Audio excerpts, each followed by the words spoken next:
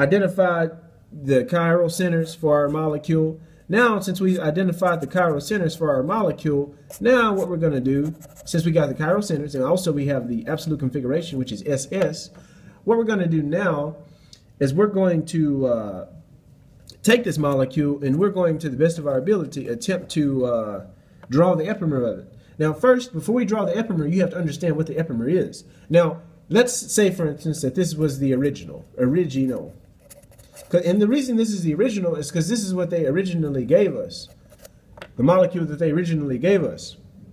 Now, if you have any original stereoisomer, what you can do is take the stereoisomer, and if you wanted the epimer of it, then what you do to get that is you have to take from the original, you have to change one of the chiral centers in the molecule. That's the definition of what an epimer is. Now, of course, that's the definition of what an epimer is, but let's actually apply that knowledge. Now, the thing is this. You know that in our molecule, in our original molecule, you know we had two chirality centers at 2 and 3. Now, the thing is, we can draw two epimers from this molecule. We can draw what they call a C2 epimer, or we can draw a C3 epimer. And what a C2 epimer is, all that it means is, at the C2 in this molecule, instead of it being S, we're going to change it to R. And that is the very definition of what an epimer is, because epimer tells us we only can change one of the chirality centers. So from the original to get the epimer, you have to pick either 2 or 3 and change it to R. You have to pick only one, though. And this is why I say at the C2 position, that's why if you change the C2 position to R and you leave the 3 at S, that'll be a C2 epimer. And also, if you take the, at the C3 position, if you take the S and you change it into an R, then it'll be a C3 epimer. And it's only because you took, at the C3 position, you took that, that configuration and you inverted it. And that's what I mean by change. When I say change, you have to invert the configuration. So let's just do an example of one. If we had this original compound right here, this fluorine compound, and let's draw it. It looks like this. So let's say we had this fluorine compound right here. This is a fluorine compound we got. Now, of course, you know that's 1, 2, 3, and 4 right there.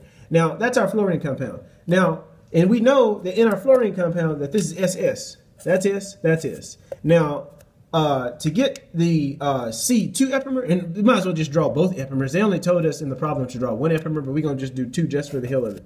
So this will be the C2 epimer. And this one right here will be the C3 epimer. Okay? Now, okay, so right off, you're going to have to draw the same general structure here. But the big difference is, at the 2 position, now 1, 2, 3, 4, and we're going to do the same thing up here, 1, 2, 3, 4. Now, the thing is, you got to understand this. At the 2 position in this molecule right here, this now is going to be R, because it got epimerized, or it got inverted, because that's what an epimer is. You have to pick one and you have to switch it backwards. You have to change only one position to get the epimer. So this is a C2 epimer, and if we change this to R and keep this S, S is still going to look the same. The solid and the dashed line is still going to look the same, because the configuration didn't change, so it's still going to remain the same, where you have a solid colored fluorine and a dashed hydrogen. Now, where the R is for number 2, this is going to be backwards now. Or what I mean is the solid now is going to be hydrogen and the dashed line is going to be fluorine to make this the epimer. Same thing for this one. Notice this is a C3 epimer, so 2 is going to remain the same. So that's an S, that's an R. It's backwards from the C2 epimer. This S is still going to remain the same. Fluorine is still going to be on the solid line. The dashed line is still going to be hydrogen. Now, in contrast, up here, this R is going to be backwards. The R is going to be backwards from the S, which means that on the solid line, you're going to have a hydrogen. On the dashed line, you're going to have a fluorine. So in this way, we just drew 2 epimers of our original molecule. In the last video, we spoke all about compound A, and we looked at how the 2 chiral carbons had certain configurations associated with them. And specifically what I mean is, that carbon right there and this carbon right here. We looked at those 2, and we found in the previous video that those 2 were both S. So we can write that in there now. Now, of course, both of those are S, but now what we have to do is look at this B here, this compound B, and when we look at compound B, we have to find certain things about it.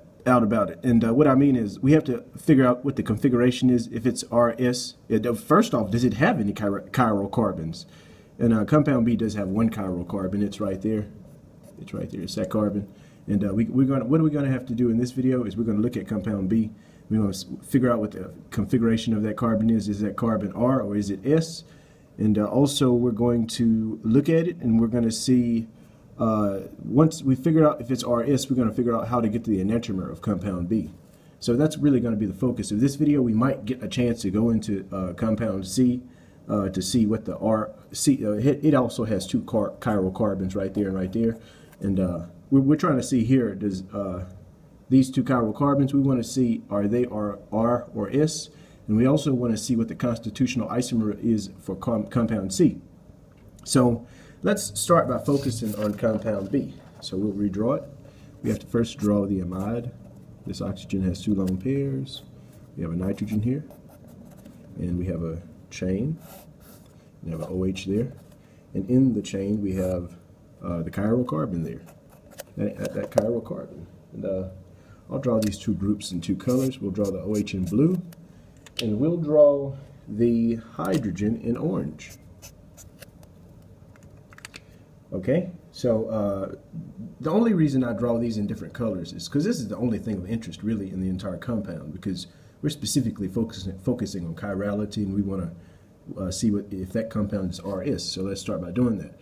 So if we take a look at this compound, if we zoom in, as I like to say, we zoom in, we can see that the oxygen is going to be right there, and the hydrogen, the orange hydrogen, is right there.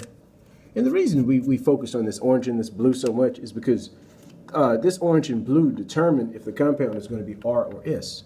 And specifically, when you're ranking the priorities, this is what I mean.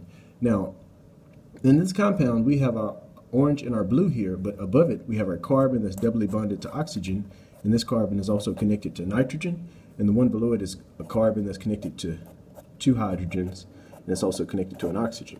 Now, that's our chiral carbon right there, and we have to rank the priorities. So when we rank the priority of this compound, we can see that that's going to be number 4, that's going to be number 1, and specifically when we rank priorities, in the previous video we talked about it, we talked about how we rank priorities based off atomic number. So this is how we're going to go about doing it. Now, you can see we have two carbons, this carbon and that carbon. They're the same atom, so of course, like in the last video, if it's the same atom, you have to go to the next thing in line that's connected. And what I mean is you have to look at these atoms and these atoms right here. That's what's really important here. And if you're doubly bonded to the carbon, it's like you're being connected twice. So instead of it being one oxygen bonded to this carbon, there's two. And then connected right here is that nitrogen. And then right here you have a situation where you have hydrogen, oxygen, and hydrogen. And if you write all the atomic numbers, hydrogen is 1, oxygen is 8, I believe. Hydrogen is 1, nitrogen is, well, this oxygen is 8, this oxygen is 8. This nitrogen, I know it's greater than 6. So we're just going to say this nitrogen, the atomic number is greater than 6, whatever it is. So we can see that if we look at these, this 8, this 1, and this 1, it's going to be less if you add all these numbers together than 8, 8, and 6. So this is a higher priority above it. So this priority here is going to be priority number 2, and down here is going to be 3. So we're going to let's clean that up so we can see it a little better. Clean it up. If you clean it up, we write it, it looks like 1, 4, 2, and 3. Now we're going to do the swapping technique, where when I swap, I didn't mention in the last video, if I swap, the whole point of me is to get the 4 on the top. Now, of course, you know, I always draw a cross. Now, there's 4 points on a cross, the top, the bottom, the left, and the right. Now, I want to get the 4 on the top of the cross. That's the whole point of me swapping this, because this is just the technique that we use to determine if it's going to be RS. If I swap the 4 to put it on top with the 2, whenever I swap the 4, I have to swap these two numbers also. So once I swap This is the swap technique. You swap. Now you're in a situation where the numbers are going to be 4, 2, 1, and 3. So now we can bring our marker in, and we can see that goes from 1 to 2, 2 to 3, 3 to 1. That is in the, as we talked about in the last video, this here is in the R conformation, because it goes like a clock on the hand clock. And if it goes backwards, it goes counterclockwise or backwards to the clock, this is considered the S. But this is R. So this compound is going to be R. And we have to finish this problem. Well, we have to finish this part B of the problem by writing the enantiomer, writing this molecule as an enantiomer. And what I mean by enantiomer is a stereoisomer. And we'll define what enantiomer is. So we're going to do the enantiomer. We're going to write just a abbreviation of enantiomer. So what is an enantiomer? Let's talk about that real fast. It's not going to be very complicated. So an enantiomer, it's okay. If you, now, we already talked about this in the previous video, but anytime I explain what these stereoisomers are, you have to always look at the original. And this is our original right here. And specifically, the original is what you originally start with. Now, if this is the original right here, you know that you're going to have to get the enantiomer from the original, the formula is the enantiomer is equal to swap all chirality centers. So that's the formula for to get the enantiomer from the original of any type of molecule. What you're going to have to do is you're going to have to swap all chirality centers from the original to get the enantiomer of the original. So again, if we have this molecule, let's draw the same one. But because of course, you know, this stuff right here is really kind of insignificant. We only want to focus on the colored part, so we can just draw this part really fast because it really doesn't matter so much. But now notice how it's R right here in the original. To get the enantiomer, I have to swap all the chirality centers. This molecule only has one chirality center, so I only have to swap just this one chirality center. So now it's going to be S. And also, if I swap that chirality center, now this blue and this orange thing that were so important in this part, they're going to swap also, because whenever you swap the chirality center, the letter from R to S or S to R, you also have to, what they say, invert the configuration, or you just have to make these backwards. You're going to put it in simple terms. Let's stay away from that complicated stuff. So just put the orange over here and the blue over here. So notice how the orange is on the left over here, now it's going to be on the right over here, and now the blue is going to be on the left over here instead of being on the right. It's just opposite. And you know, this is, I mean, if you want to go into more detail, you can get a textbook definition. I'm just trying to show you how to get these problems right.